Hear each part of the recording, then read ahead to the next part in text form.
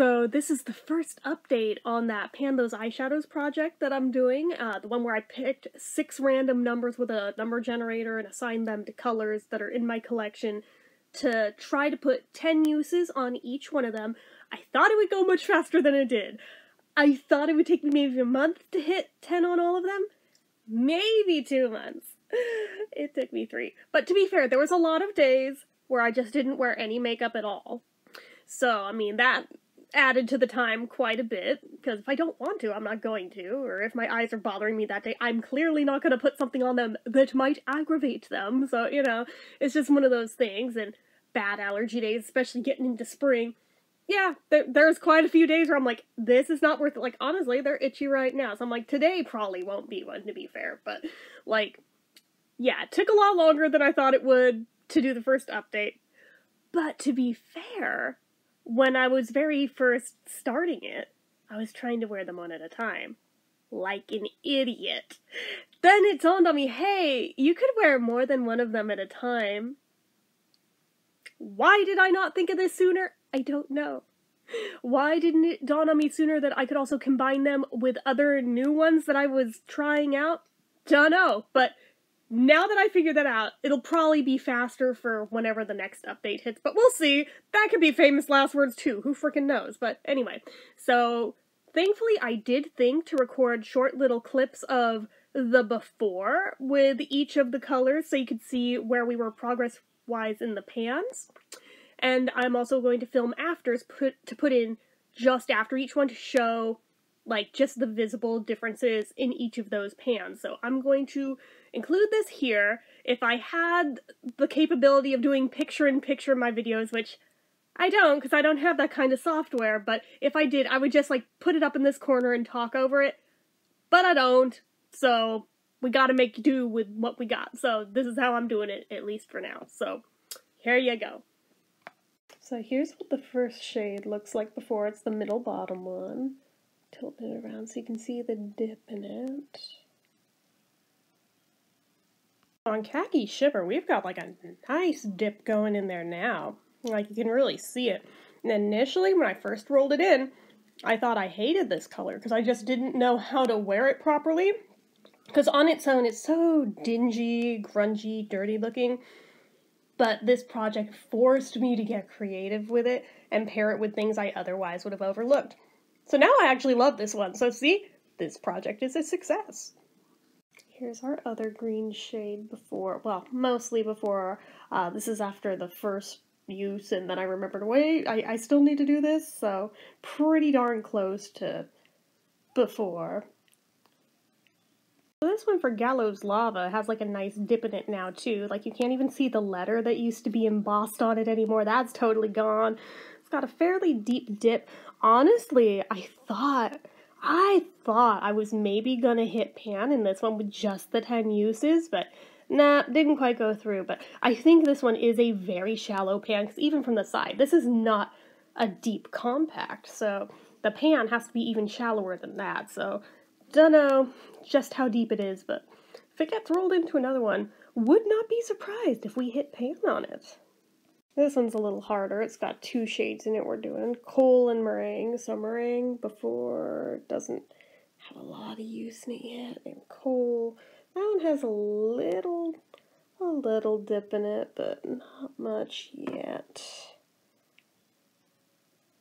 Okay, I can't remember if I filmed the 2 in the Naughty palette together or separate, so I'll do them separate. But yeah, for meringue, even though I used it 10 times, I mean, you can tell that it's been scratched into, and it had been used some before this project. Not a lot, because it doesn't really show up very much on me, but yeah, I did use it the 10 times, although, again, you would never really frickin' know. It's not a very deep dip on this one, so it's the weird thing, the difference between shimmers and mattes. It seems to be a huge differential. Same deal with the color coal. I'm trying to hold it in the light to show if there is literally any type of dip at all, but with this color, it's really hard. But just even to the naked eye in front of me, it's not really much anything. Like, honestly though, honestly, this is pretty flat. It looks largely untouched, but it got used just as many times as everything else. I don't know. Okay, so Crushing is the color in this one. Here's our before. So it's not got a huge dip in it yet. It's one of the few colors in this palette that doesn't have a big old dip in it. Irony. Which is funny, but like the matteness of it, I guess, means that it doesn't take as much to go as far, but that's our before. Okay, so the color Crushing, you can definitely see a nice deep dip in that one. To be fair, that one had a dip before we even started on this project because this is like one of my favorite shades in this palette, but like just look at that. I for sure, especially where like the powder is beaded up, I thought for sure I was going to hit pan on that last use. Because even after I hit the 10 uses, I kept going with this one because I just really like that orangey shade, but didn't quite hit it. But I think we are close on that one. Our last shade, this little red guy right here. Hardly a dip in it yet. So that's our before. Okay, and the hot salsa one honestly surprised me because this one, technically it's a shimmer a little bit. A little bit. It's kind of halfway between matte with a little bit of shimmer in it. But this one, you don't see much of a dip. And I used a crap ton of this. Like, I would argue I used more of this one than I did of that orange one. So, like, why does this one not show, like, at all? It is the weirdest thing. So, I think put a pretty nice dent on most of those. A few of them don't really look like shit, but anyway, we're going to pull up the number generator. And we're going to roll 6 more numbers, and we're going to see what colors those correlate with. So, gotta do the numbers first, then I will go see what they associate with. So we have 34, if you can see that. 81. Boy, this is hard to show on screen. 38. I'm sus. Whoop. 151. Oh, that one shows perfect. 3. How many is that? 4? 1, 2, 3, 4, 5. Oh, I need one more. And 23. So let me go see what those correlate with, and I will report back on what those colors are and see what my newest little palette that I'll be playing with looks like. Okay, so I went and I looked up what the colors were, and thank God we have no repeats from last time. I think I would have cried if it had done that like this soon. I know it's inevitable, it'll happen again at some point in the future, but just for right now, I would have been so pissed. But anyway, so the first color it rolled is again from the Huda Beauty Emerald Obsessions palette. Shocker! And it's the Mint Matte shade. So it's interesting because I was just showing my sister that progress on that bottom one. I was like, that's like basically 10 uses. She's like, that one? I'm like, no, this one. She's like, wow, these two don't even look used. I'm like, and now that I've rolled the new numbers, I'm like, the irony that she picked up those two, they both got rolled. But Mint Matte is that one that is up in the middle on top right there. So I will swatch that out for you. It's kind of wimpy. Let's do that better. Okay, so this one's gonna be a challenge, I can tell. But I mean, we're in springtime. This is the time for those light baby pastels right now. So let me get another makeup wipe. I should have kept the one from earlier. I did not think ahead. But yeah, honestly, that is like a perfect springtime shade. I was sad that I didn't roll it last time because I thought it'd be great as like a wintry color, just have like a nice soft pastel. But I got it now, so close enough. So that's the first color.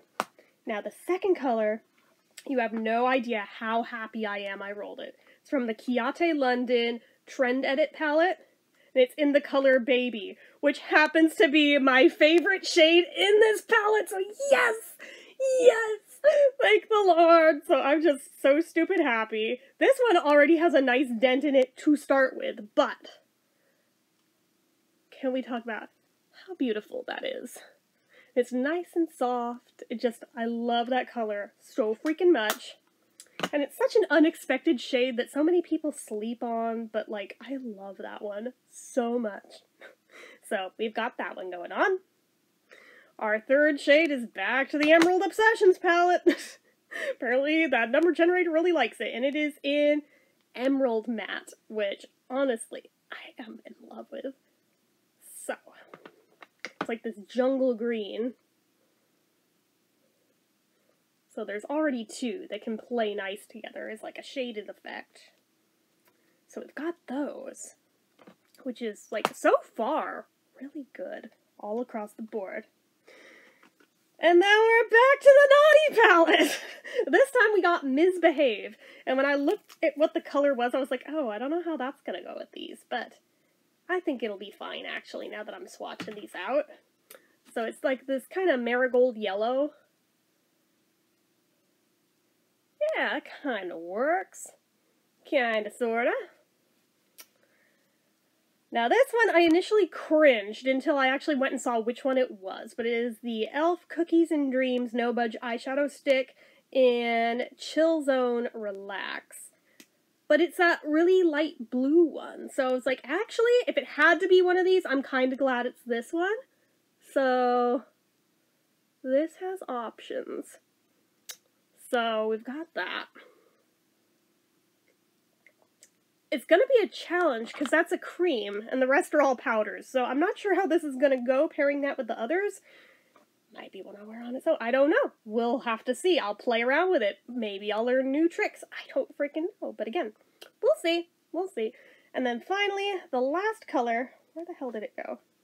Here it is from the Lower East Side eyeshadow palette, the Punk Rock palette, and it's just the fourth color in it, because there's no color names on these. So it's like this metallic kind of peachy shade in there, kind of peachy coral. I like this one if I seem to remember. I haven't used this palette in frickin' forever. So actually it'd be nice to have an excuse to use it. But yeah, like honestly, these colors go. Like this is a nice springy palette. I think I officially win at life with this project right now. I'm like, I am so behind this. This is great. So I'm very happy with these. This should be much easier to use with them being so nice and light. Plus, I mean, I don't have to just use them together.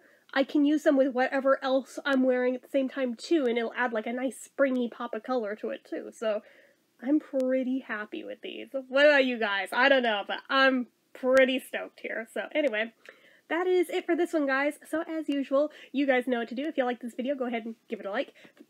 Excuse me, if you... Oh my god, I forgot my own sign-off because I coughed. But anyway, subscribe if you're not already, hit the bell notification so you never miss an upload, leave comments down below. Make sure you're following my social media accounts, my Facebook fan page, my Twitter, my Instagram, my eBay, my Reddits, everything and more, it's all down below. And if you like what I do here on this channel and you'd like to help support it, the donation link, as always, is down in the description. Anyway guys, till next time, see ya.